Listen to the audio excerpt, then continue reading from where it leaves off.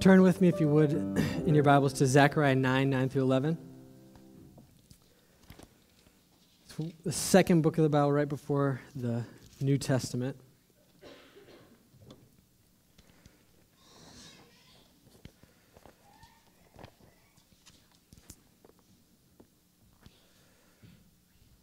Let me ask for God's help as we begin our time.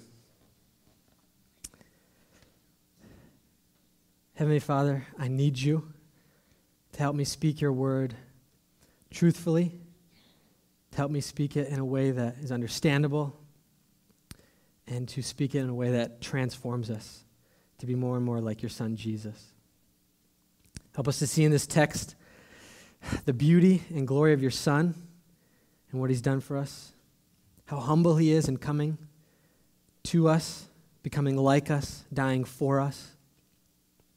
And help us also to see his majesty, his authority, his power in overthrowing our sin, in overthrowing Satan and death on our behalf. So may we start off this calendar season of the Christian year focusing on Christ's entrance into Jerusalem as he looks towards the cross and as we look towards the empty tomb. In Jesus' name I ask this. Amen. So we're stepping away from the series that Todd's been doing in Deuteronomy, and we're doing just a little three-part series on Passion Week. Passion Week is simply the week where we focus on the last week of Christ's life when he rode a donkey into Jerusalem. Then Friday, he hung on a cross and died, and then Sunday, we celebrate Easter Sunday where he rose from the grave.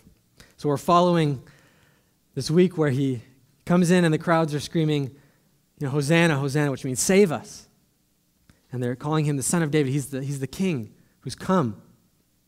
And then on Friday, we follow as the crowds go to his trial, and they yell, crucify him, and he's hung on a cross. And then we come to Sunday where the disciples and the women come to the tomb and they ask, where is he? And then that's why we say he's risen indeed. So I'm focusing on the prophecy in Zechariah 9 through 11, that talks about Jesus coming into Jerusalem on a donkey. And the reason why we have this Christian calendar, why we have these rhythms built in to what we do on Sunday mornings and Good Friday and Easter Sunday, is because we constantly need to realign our hearts and our minds around Christ. Because I hope that if you've been here for any number of weeks or any number of years, that you know when it comes to First Free, what is first and foremost at First Free is not doctrines or dogmas or rules or religion or regulations or whatever, you name it. That at the center of who we are and what we're about, at the center of Christianity, is a person, Jesus Christ. And so we have Passion Week as a way to remind ourselves that at the center of our faith and at what should be at the center of our hearts is a person, Jesus Christ.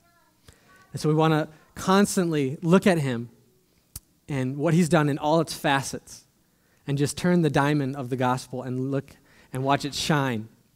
And so I'm going to focus today on his humbly entering into this world and walking riding on a donkey into Jerusalem as he looks toward his death and resurrection.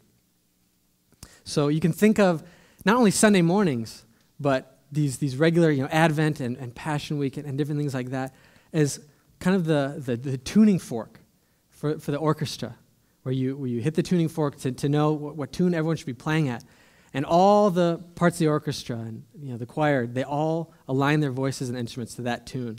And so that's what Sunday morning is when we preach. That's why we always preach Christ every Sunday, and that's why we have these regular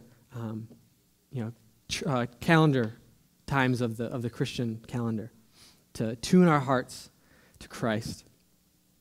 So let's dig into Zechariah 9 through 11. And if you have your First Free today, there should be a handout with the sermon notes in there.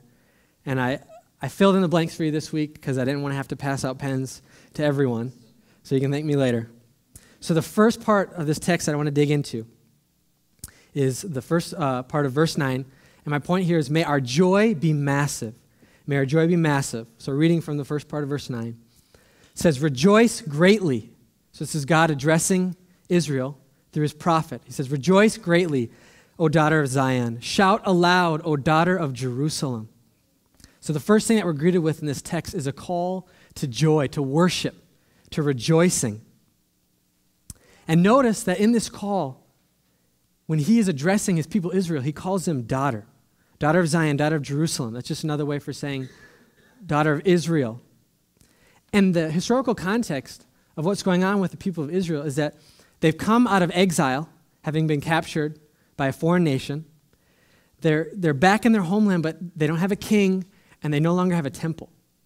So they're kind of in this transition period, wondering, waiting, hoping for them to have a king, for them to have their own home, for them to have a temple where they can worship, and they have none of it. So it's almost like they're the child sitting in the crib, wanting to get out, and he's wondering, is daddy going to come and pick me up?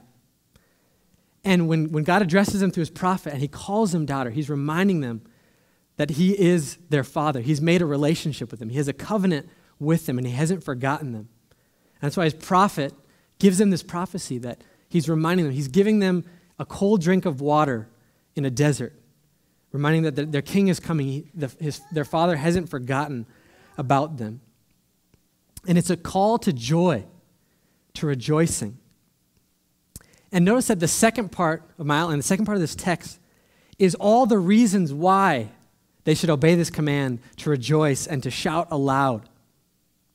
And before I get into the reason, I just want to note that in Christianity, we should be people full of joy, but not just because we're commanded to have joy, but because we have an infinite number of reasons to be joyful.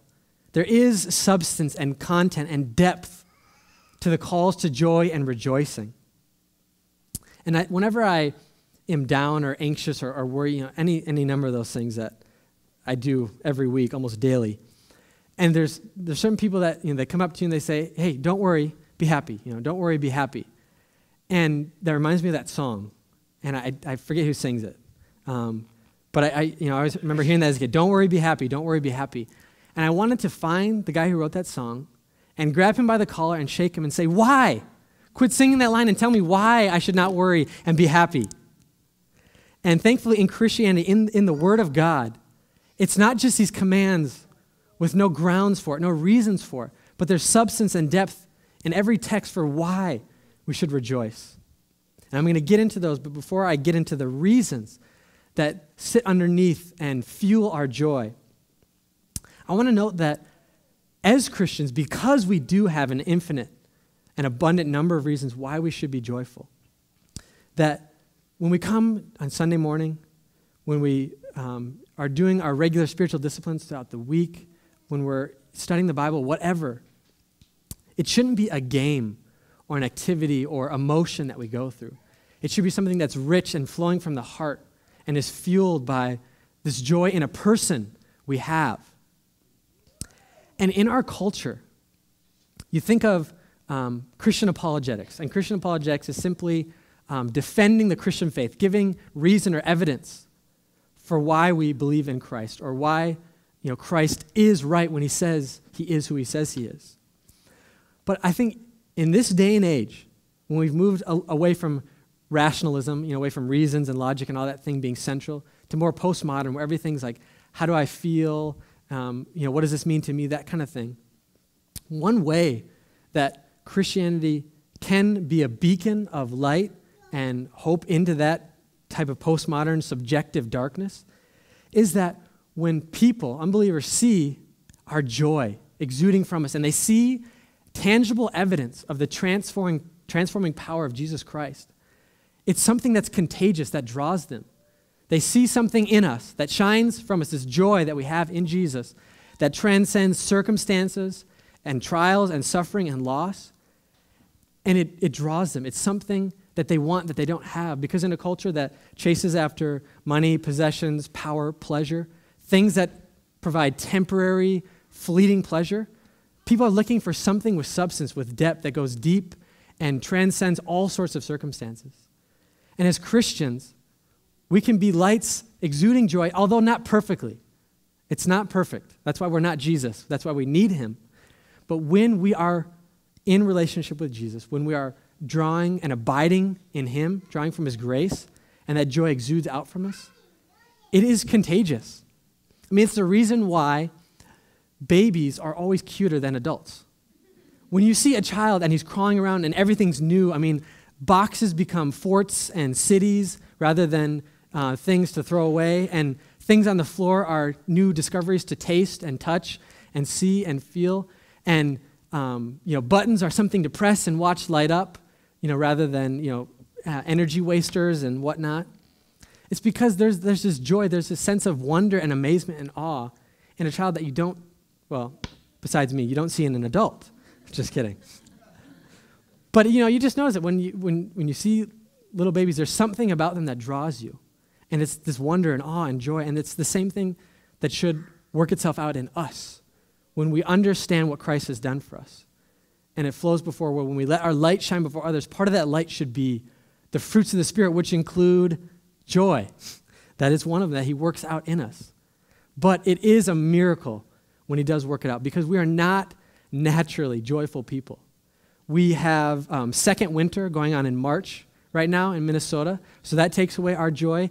I mean, it was -10 wind chill recently, so that takes away from our joy. I mean, there's things like, for me, buying a house and writing a big check for something, painting for hours, all these things that sort of corrode and chip away at joy. But yet, when you look to Christ and the fact that he has objectively, outside of whatever you feel or think or do whatever, he's come and done something for us that we couldn't do for ourselves, there is a rich, deep place to sink your roots and have joy.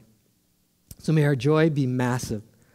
So let's move into the second part of this text and look at the reasons for our joy being massive.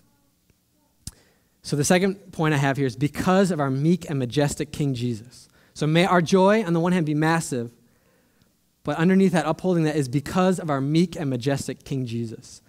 And I use this phrase, meek and majestic, together to show the fact that in Jesus, in one person, we have someone who, on the one hand, displays infinite, full meekness, humility, lowliness, whatever you want to call it. And yet, at the same time, he's majestic. He's the king. He's the ruler. He's the authority. He sits on the throne of the universe, ruling it. And he is worthy of all worship and praise and adoration. And yet, they come together perfectly, and he wields them on our behalf for our good, to save us. And usually when you see someone who's humble, you think, well, that person probably has a lot to be humble about. Or when you see someone who's majestic, authority, the Prince of England or whatever, the Queen of England, you think, well, they are in a place of power and prestige, and they have wealth and authority. And so, someone just gave them that, and they have it, and they're probably not super humble about it. But yet in Christ, just as he is 100% God and 100% man, and yet one person, we have someone who is infinitely humble and meek, and yet someone who is the king and the ruler and the authority of the universe. So let's see how our text draws this out. So I'm just going to ask the question in the second half of this passage. How does King Jesus display his meekness and majesty? And I came up with 7 answers, and we'll take them quickly one by one. So first, he displays his meekness and majesty in his gracious initiative. In his gracious initiative. And I'll read the second part of verse 9 that says, "Behold, your king is coming to you. Righteous and having salvation is he." Or you could say righteous and showing himself to be a savior. So his gracious initiative. So when you think of a king, you think of someone who's got a palace or a kingdom, and they sit on a throne, and they have a kingly court, and they have servants and whatnot. And typically, what kings do is they call people to them, and they have people come and serve them. Shine my shoes, polish my floors, clean my scepter, those kind of things. But yet, our King Jesus doesn't sit on his throne and call us to him. He gets off his throne and comes to us. Then in this text, we get a picture of the incarnation, of Jesus taking on human form, taking on flesh, that he leaves his throne. He leaves his place of prestige and power and authority, and he enters this world and becomes one of us. That he looks at all the mess that is this world and all the mess that is us, and he enters it. Rather than staying in his nice, polished, clean palace, steps off his throne, becomes a peasant and enters into our mess to save us. So we see his meekness and majesty in his gracious initiative. And then second, we see his meekness and majesty in his humility. Looking at the last part of verse 9, it says, humble and mounted on a donkey, on a colt, the foal of a donkey. So this is the place that most of the gospel accounts pick up the fact that a prophecy is being fulfilled when Jesus rides on a donkey. It's coming right from Zechariah 9:9. And there's a number of reasons why Jesus rides on a donkey. And I won't be able to get into the details of all of them. But just a couple of them are the fact that when Solomon was inaugurated as king, he rode a donkey into Jerusalem. And so what Jesus is doing when he rides a donkey is he's helping remind the people who would know their Old Testaments really well that someone greater than Solomon is here. A king that has more wealth to offer, although not physical wealth, who has more power than Solomon does, although this power is not of this earth, and that someone who has more to offer his people than Solomon is coming. And so they'd be reminded that when Solomon came on a donkey into Jerusalem, so now our new king, our greater Solomon, is coming in on a donkey. And then secondly, another reason why the donkey is significant and represents humility is that the people at the time when Jesus walked the earth were being ruled by Roman authorities. And so when they were expecting a Messiah, a new king to come and rescue them, they're expecting a military power, someone who would come with an army to overthrow this Roman rule and this oppression and to set up their kingdom right there on earth. And so you'd expect him to come on a war horse with an army or a legion of angels because they thought this person would be divine. They knew that. But they thought that he would use his divine power to overthrow a physical army. But yet Jesus doesn't come with an army or a war horse or any weapons. He simply comes on a donkey. I mean, the most unassuming, silly animal in the galaxy. And he rides on it. And these people are worshiping, still expecting him to overthrow them. But yet, he rides a donkey as a symbol of, I come not to overthrow an army with physical might, but I come humble as a servant. So he displays his meekness and majesty, his gracious initiative, and his humility, riding on a donkey. And then third, looking at the first part of verse 10, he displays his meekness and majesty in his power. It says, I will cut off the chariot from Ephraim and the war horse from Jerusalem, and the battle bow shall be cut off. So in these first two parts, we've seen that he's a king coming, becoming a peasant. He's riding on a donkey, humble, peaceful. And yet he still has power in this humility to cut off a chariot, a war horse, and a battle bow, all things that symbolize warfare, weaponry, those kind of things. And yet because of what he does in his state of humility, when he's weakest, he still can overthrow the weapons of warfare. That what Christ does in his work requires that we get rid of our weapons of warfare, that Ephraim has no use for a chariot, Jerusalem has no use for a war horse, because Christ is the one who will fight for them, who fights their spiritual enemies, and will one day, when he returns, fully and finally vanquish all physical enemies.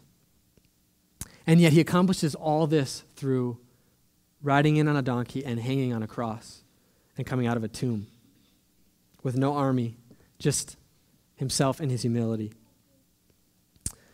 And then fourth, he displays his meekness and majesty in his global peace, that he provides global peace. Second part of verse 10 says, and he shall speak peace to the nations. And notice, it's not only speaking peace, and he's addressing Israel through his prophet, but this is something that will be for all peoples, peoples from every tribe and language and tongue and nation.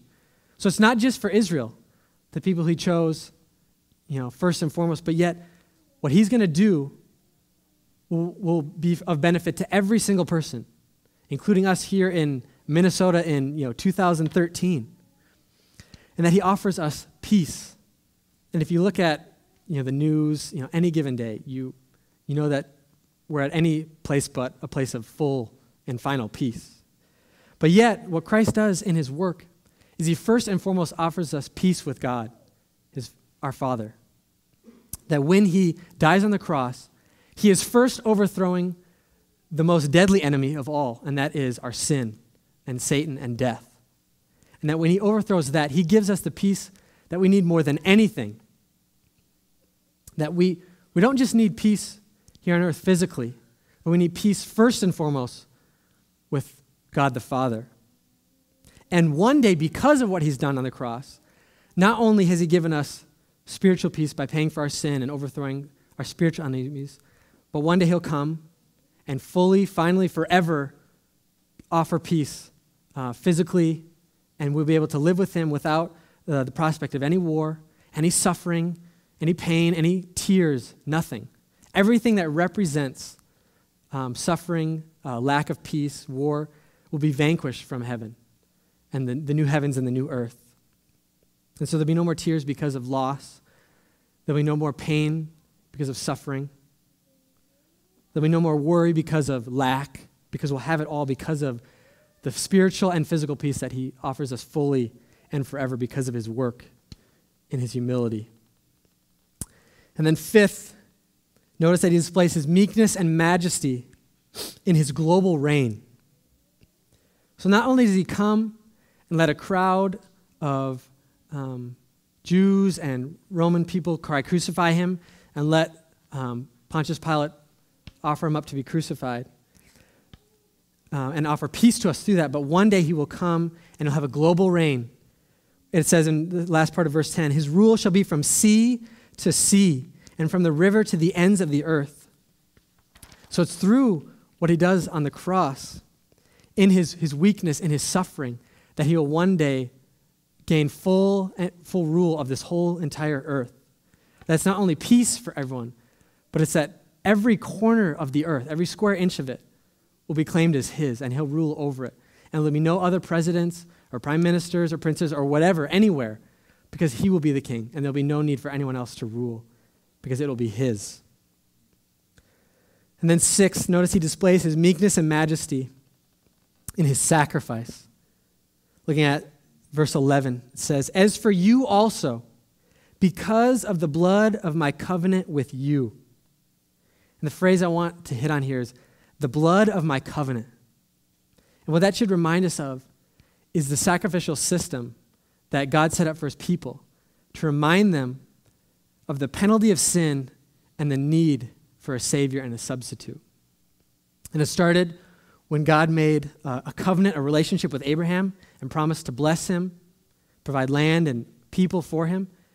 That when God, to show that God was going to fulfill that covenant, God himself killed an animal and walked between it to show that if I don't fulfill my promise to you, Abraham, let me become like this dead animal here.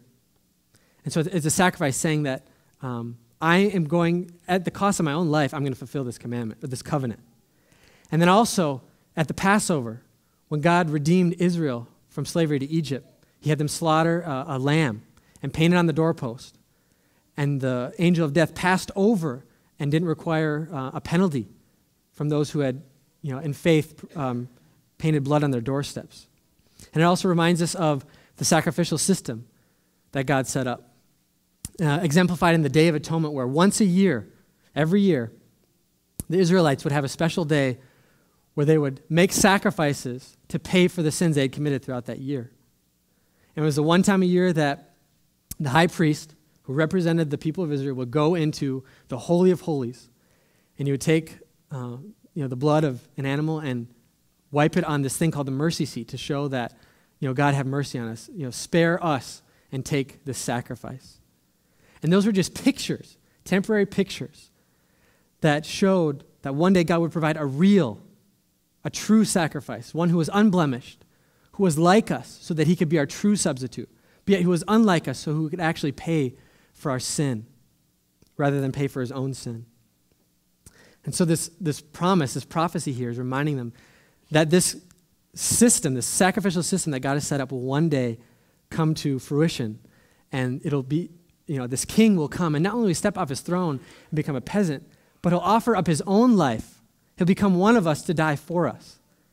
And he'll rather than require and shed blood as a war hero overthrowing Roman rules, he will shed his own blood on the cross for us. And then 7, the last one before we move at application, is Jesus displays his meekness and majesty in his ransom of us. So not only is this sacrifice a substitute for us, but it does something for us. It ransoms us from a slavery that we have. And it's not just a slavery to foreign nations like the Israelites had when they're in exile, but there's a greater slavery that we have, and that's a slavery to sin.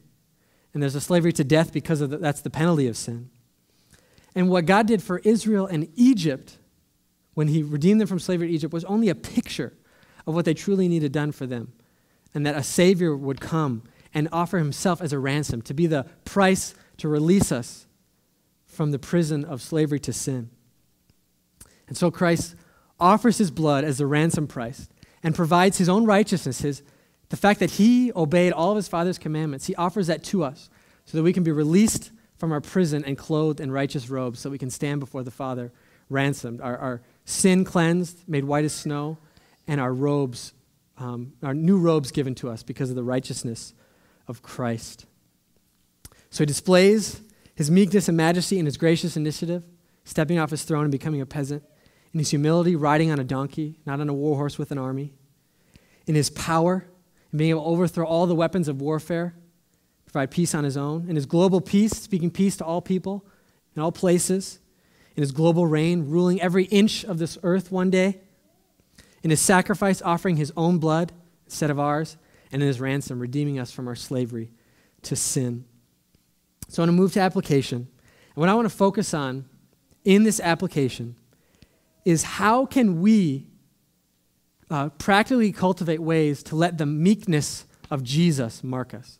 So how can we be people who represent in humility our Savior, who himself perfectly exemplifies what humility looks like? And before I get into the practical application of that, I want to define biblically what is humility. What does it look like to be Christ-like and humble? And so I'm going to say it here, and then I'll repeat it, so if you're writing it down, bear with me. So Christ-like humility is God-centered. So that's the focus of humility. It's God-centered, and flowing from that, others-oriented. Others-oriented. And always acts in ways that are servant-like and sacrificial. So I'll state that again. So the focus of humility is God-centered, and then flowing from that is others-oriented. And then this is how humility functions when it works, when it acts. It always acts in ways that are servant-like and sacrificial. And so I'll break that down and say why I came up with that definition. So the reason I say the focus of humility is always first and foremost God-centered is because at the core of humility is an acknowledgement of the fact that God is God and we are not. And that sounds very simple, very plain, but yet I believe we functionally live, myself included, every day as if we are God and he is not. When we worry, when we have anxiety, when we're scrambling around to fit our schedules and make sure they work out properly, we're almost in a way playing God. We're worrying because the planets aren't in orbit of our life. And worry and anxiety is a reminder that we are not God. But yet usually when worry and anxiety comes on, that's when we try to control things even more.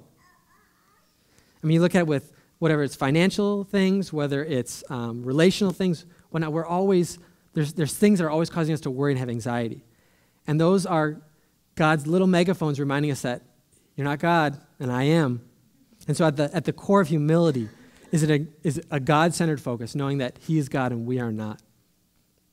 Humility is knowing your place in the universe, and it's a very small one, and that's okay. And then flowing from that, it's others-oriented. So we get first commandments first, and second things will come second. And so we love God with our heart, soul, mind, and strength, and then the second is like it, love your neighbor as yourself. And the reason Jesus puts those two commands like that and summarized in the Old Testament is because primarily there should be a love for a vertical aspect where we are first and foremost about God. And we're seeking first his kingdom and righteousness. And then what will flow from that, necessarily if we are truly loving and honoring God, will be an others orientation, a considering others more important than ourselves.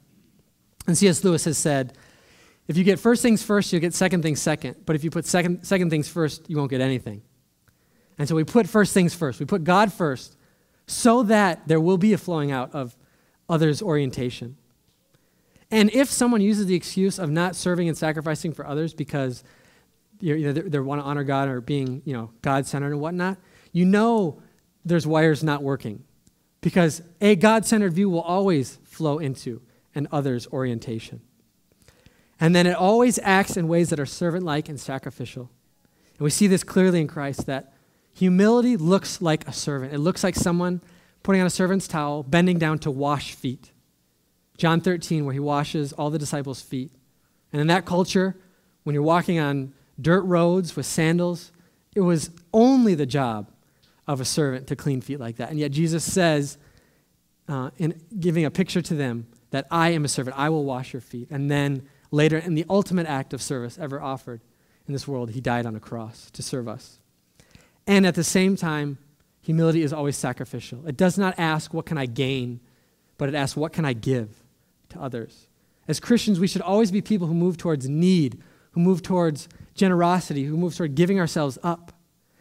But yet, there's a struggle because we live in the culture and in the country that injects into our DNA a desire for comfort, security, safety, entitlement. And so it's not natural for any of us to be servant-like and sacrificial. Yet, because of the work of Christ and humbly dying for prideful people like us, we can, through that power, become humble ourselves. And it is baby steps, or maybe even snail steps, if you're me. So God-centered, others-oriented, servant-like, and sacrificial. So now, how do you cultivate Christ-like humility? How do you cultivate Christ-like humility? And one preface for this is it's impossible to cultivate Christ-like humility. But I want to end there. It isn't possible in our own strength to cultivate Christ-like humility. That's why when Jesus said in John 15, apart from me, you can do nothing. It wasn't just for those who, before they pray the prayer, apart from him, you can do nothing. Then once you pray the prayer, you can live in self-reliance and self-dependence and self-sustain. No. All of the Christian life is lived between apart from me, you can do nothing, and apart from me, you can do nothing. It's lived between those two things. And so know that cultivating humility is a miracle. It's literally a work of the Spirit. But when I give you application, don't think that, okay, that just means I'm passive and I sit there and wait for the puppet strings to start being pulled and then I'll be humble. No, we act in faith and dependence on God. That's why faith is also the other characteristic of the whole Christian life. We live between faith and faith. And we act as a way to say, God, I'm acting in faith and dependence on you and asking, as I work, that you would work in me. That's why Paul says in Philippians 2, 12 and 13, work out your salvation with fear and trembling. That's a command. And then he backs up with this, for it is God who works in you, both to will and to work for his good pleasure. So we live in this paradox of work, for God will work. So take application with that in mind. So how do you cultivate Christ-like humility? And the first couple ones I'm going to give are talking about vertically. How do we, in relation to God, cultivate Christ-like humility? And I am actually drawing from this book. So this is a book, it's called Humility, True Greatness by C.J. Mahaney. And I've read this a number of times, and I'm still waiting for it to work, but little by little it is. And it's the most helpful book I've read on this topic. It gives a great biblical definition of humility and just super helpful practical application. And it's very understandable and accessible, and I commend it to you. We have it in the library here at church. Only one copy, so you might have to wait a couple years, but if not, come find me, and I'll get it to you. So I'm drawing from someone who I believe is very humble, and I've learned a lot about humility from. So don't take this as something I've tried and tested and is found true. This is from someone else. So how do we cultivate Christ-like humility? First, reflect on the cross. Reflect on the gospel. Let me just read some quotes from this book here. Martin Lloyd-Jones wrote the following about the surest way to pursue humility. There's only one thing I know of that crushes me to the ground and humiliates me to the dust, and that is to look at the Son of God and especially contemplate the cross. Nothing else can do it. When I see that I am a sinner, that nothing but the Son of God on the cross can save me, I'm humbled to the dust.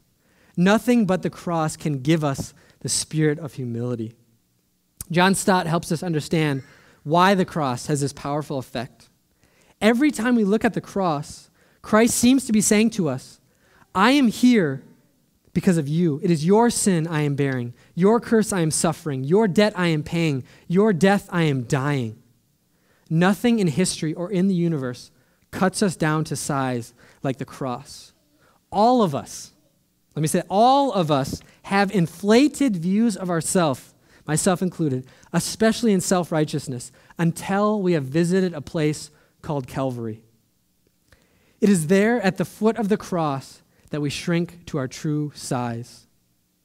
So reflect on the gospel, reflect on the cross. Second, express gratitude to God. Daily identify graces in your life and express gratitude to God. Thankfulness is a soil in which pride does not easily grow. Let each of us recognize every day that whatever grace we receive, and there are many that we receive, from God is so much more than we're worthy of and indescribably better than the hell we all deserve. So express gratitude. Third, study the attributes of God. Study the attributes of God. R.C. Sproul writes, the grand difference between a human being and a supreme being, God, is precisely this. Apart from God, I cannot exist. Apart from me, God does exist. God does not need me in order for him to be. I do need God in order for me to be. This is the difference between what we call self-existent being and us dependent being. We are dependent, we are fragile, we cannot live without air or water or food. No human being has the power to exist within himself. Life is lived between two hospitals. We need a support system from birth to death to sustain life. We are like flowers that bloom and fade, and this is how we differ from God. God does not wither, does not tire, he does not fade, and he is not fragile. So study the attributes of God as a way of seeing that he is God and you are not. And even in all these, pride can creep up and grow weeds at any point of these. You could become prideful about how much you contemplate the cross. You could become prideful about all the data you receive from studying the attributes of God. You could become prideful for how many ways you can identify gratitude, and you can start a huge March Madness bracket of who can understand gratitude better and whatnot. It can all become a competition, and that's why it is a miracle. So the battle with pride is not a let's fight for a little while and then we've conquered. It's one of those things where it's daily. Pride, it's not a matter of if it's there, it's a matter of where it is and can you identify it. So I just want to quickly move to how do we cultivate humility in relation to others, And I would say first, invite others to point out your sin and where you can grow. Invite people to intrude on your sin and pride, because no one is more blind to my pride and your pride than we are. Sin is by its nature deceptive, and it deceives 10 out of 10 people, including yourself. And so that's why we have a Christian community, so people can come, intrude on our lives, and point out where we have pride. And the call for us is to humbly acknowledge that we are blind and thank someone for being, gracious enough to point it out. In a land of Minnesota nice, it's nice to have someone who's willing to rebuke you, as much as it hurts. Another way, identify ways you can serve others and expect nothing in return. So we are kind of ledger people. We exist with credits and debits, and we usually keep track of what have I done for them and what have they done for me. But yet, humility says, not what can I get or what can I get in return, but what can I give, and how can I give it freely. And so don't be a ledger legalist. Don't keep a record of credits and debits. Just serve and expect nothing in return, knowing that you have been served in the ultimate way by someone from whom you didn't deserve any service, and model that in return. So I'll end with that, and let me pray as we close. Heavenly Father, we thank you so much for giving us more than we deserve. We deserve judgment and justice, and you would be right and glorious even in giving us that. But yet, in your mercy, you sent your Son, who stepped down from his throne, became a peasant, and died for prideful people like us. And may we, by his grace, become humble people who live with contagious joy and exude humility because we have much to be humble about. In Jesus' name we pray. Amen.